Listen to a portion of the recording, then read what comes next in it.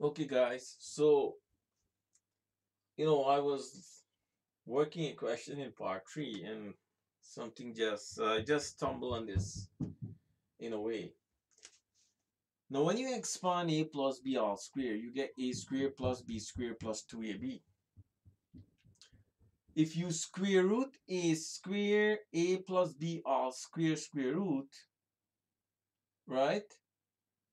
In this sense, is the same as the square root of a square plus b square plus 2ab. But you know that the square root of a plus b all square root is equals to a plus b. This implies that a plus b is the same as a square plus b square plus 2ab root. Now just look at this. I'll maybe go through it a little more here, right? We can start from this point. This is accepted, right? So let's look at this.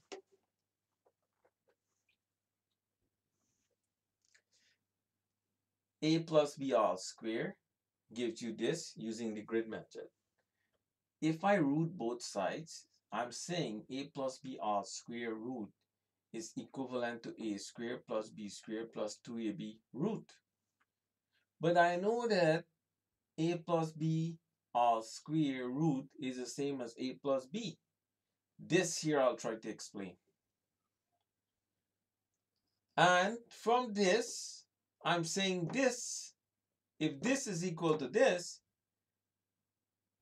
and you know that this is equal to this, it implies that this is also equal to this. So let's look at this.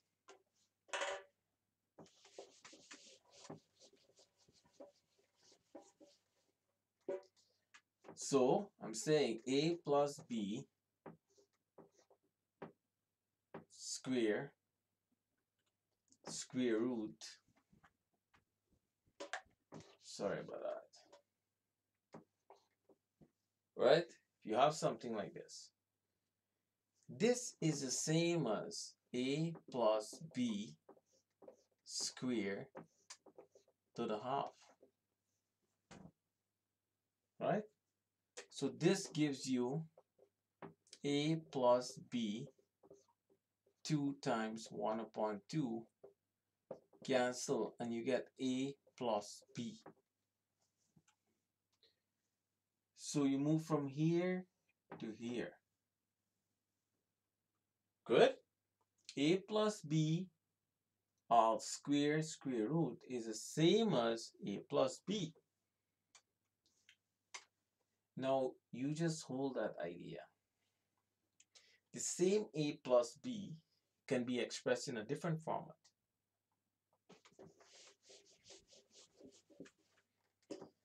Now look at this. You know a plus b all square is the same as a square plus b square plus 2ab. So if I put a square root sign here and I put the square root sign here, square both sides, it's still equal. But I know that this is equivalent to a plus b.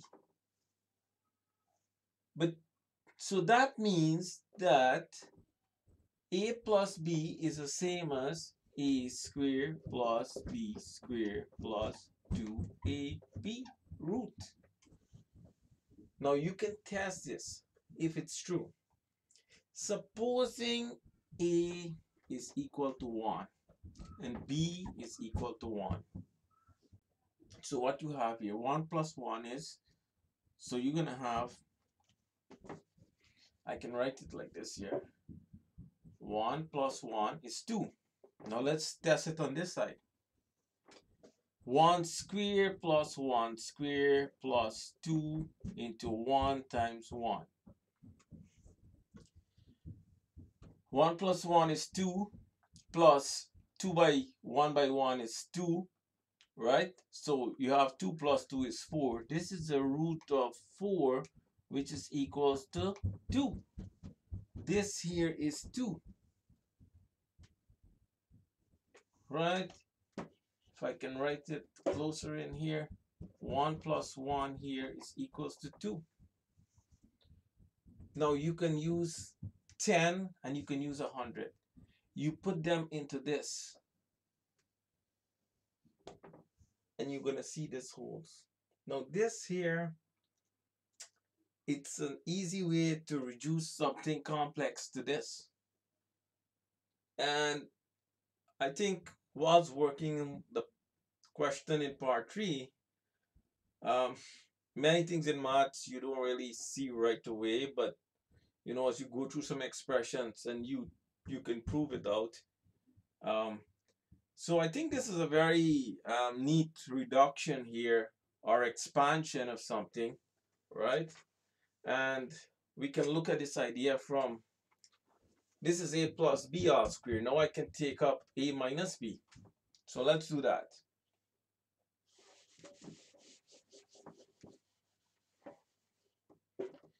So supposing you have a minus b all squared, right?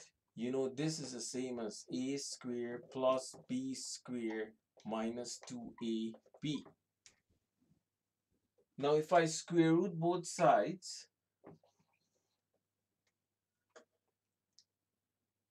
they're still equal, because what I do on one side, I did on the other side. Try to bring that in, a minus b all square square root, right? They're still equal. But what is a minus b all square? So this here is the same as a minus b square to the half, because it's square root sign, you get a half here.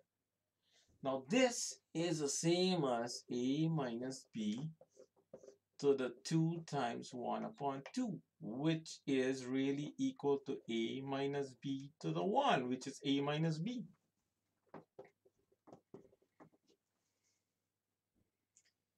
Right? So a minus b all square square root is equivalent to a minus b. Now what I'm saying here, right, is that this here is equivalent to a minus b. But you know this is equal to this. So what I'm saying, this is the same as root of a squared plus b squared minus 2ab. Now just using the laws of indices and simple bracket expansion, you can start to see how you can reduce or expand expressions, put it in different forms, right?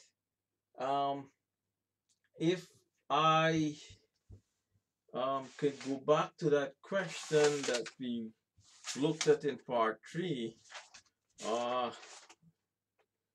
let me see if I can find what I was saying there. Yeah, so this is a very powerful idea, right? Just starting to see how you can take an expression and put it in a different format and express it out. It will help you in many mathematical proofs, or in terms of reducing stuff. So I'll stop here for this video.